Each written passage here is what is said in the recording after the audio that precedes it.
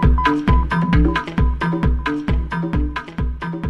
everyone, welcome to another episode of RawRadiantHealth.com, and I'm Natasha St. Michael, and thank you so much for joining me.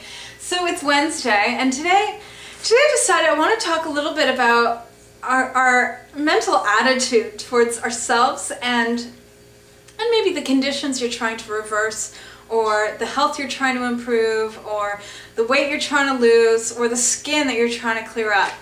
Now, you guys know that as for a living, I coach people with their health and their nutrition and their wellness and pretty much their lifestyle. And I'd say a lot of my clients, majority of them, are dealing with some sort of health condition they're trying to reverse. And for many of them, a lot of times it can happen really quickly. They just change a few things in their diet and boom, it's like they're on the road to recovery.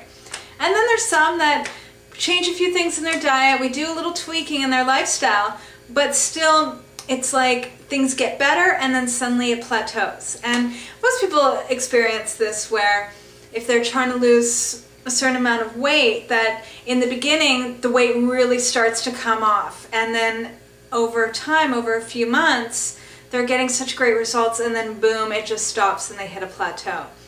And they're like, what do I do? And people go through this with their weight. They go through it also, trying to clear up their skin. As they get onto raw foods, they start noticing that even just within a few weeks, their skin looks better, and it's getting better and better and better, and then suddenly it might just stop. And they're like, I get letters all the time of people being like, I've been on raw foods for a year and my skin got better, but it's still not 100%. And they see the improvement, but they're like, why does it get stuck? And I know why it gets stuck. A lot of times, yeah, there's certain things we can work on to tweak within someone's diet, but a lot of it also has to do with what's going on in your head, and it's what's going on in your daily life, and how you're looking at yourself, what your relationship is with yourself, and how you're dealing with these problems. Because unfortunately, a lot of times it's like no matter what you're doing, you can be doing everything right with your diet, with your lifestyle, like you're going to sleep at the right time, you're eating the right foods, you're not stressed, but let's say, for example, you're trying to clear up your acne. You might every single day, 3 times, 4 times a day, be running to that mirror and looking in that same spot on your face to see if it's changed. And every day you're like, it's not changing, it's getting worse, or it's staying the same, or why is it red, and why is it breaking out? And you just look closer and closer to that area. And at the same time, you're pretty much telling yourself that you're ugly and you're unattractive, and you can't go out and you can't look at people, and people can't look at you because you are just so terrible. And picture this, that a lot of times we don't realize that we might be reinforcing these negative thoughts like all day, every day. And this can go on for not just a few weeks, it can go on for years and decades, where every time someone looks in the mirror, all they see is their shortcomings, and they just reinforce to themselves what they think is terrible. And over time, that weakens the immune system, it weakens your body, it weakens your spirit, it weakens your energy, and therefore you're not going to heal. In fact, you're going to stay in the same exact space, because you're not moving forward. You're not getting that life force through you to take you to that next level and to get rid of these chronic conditions.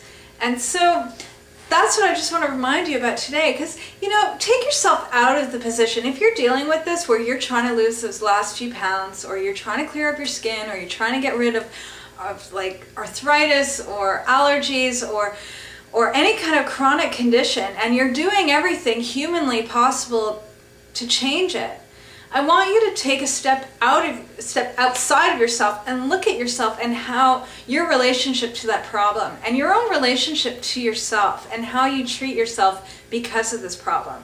Are you putting yourself down every day?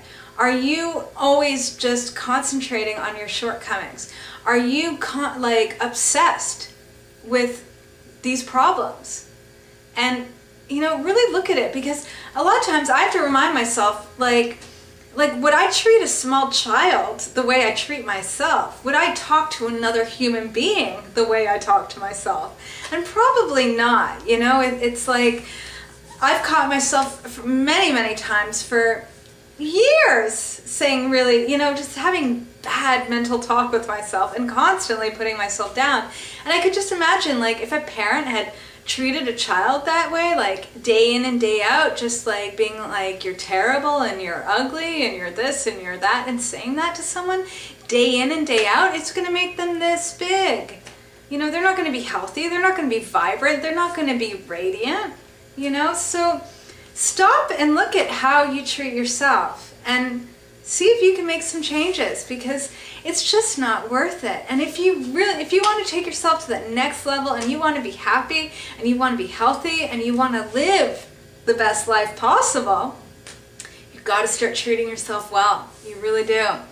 Okay, so that's what I'm going to end with today. And if anyone does need any coaching and any help with anything, drop me an email or go to my website, www.RawRadiantHealth.com, and I coach people with their diets and their lifestyle, and to really get you to that next level, and, you know, just like, let's create the best life possible. Okay, so have a fabulous, fabulous day, everyone, and I will see you tomorrow. Bye.